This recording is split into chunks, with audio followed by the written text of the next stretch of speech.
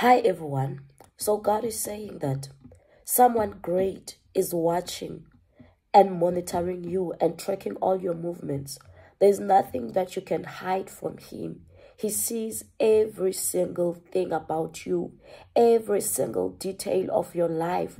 That is why when you read in the book of John chapter 1, verse 47, it says, when Jesus saw Nathanael approaching, he said to him, "Here truly is an Israelite in whom there is no deceit." "How do you know me?" Nathanael asked. Jesus answered, "I saw you while you were still under the fig tree before Philip called you."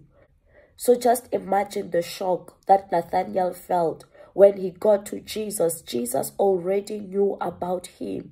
Jesus already knew that there was a man who was sitting under the fig tree. Jesus already knew that this is the man who was sitting under the fig tree and knows his character. And this is even before the times of cell phone where it's easy to distribute things. So God is also saying that nothing is hidden from him. He knows everything about you. He knows every single thing about you. Nothing is hidden from him. And he also knows the plans of your enemies. He also knows what your enemies are plotting about you, but he is going to fight for you. He is going to cover you and protect you, because there is nothing that is hidden from him. In the mighty name of Jesus, amen.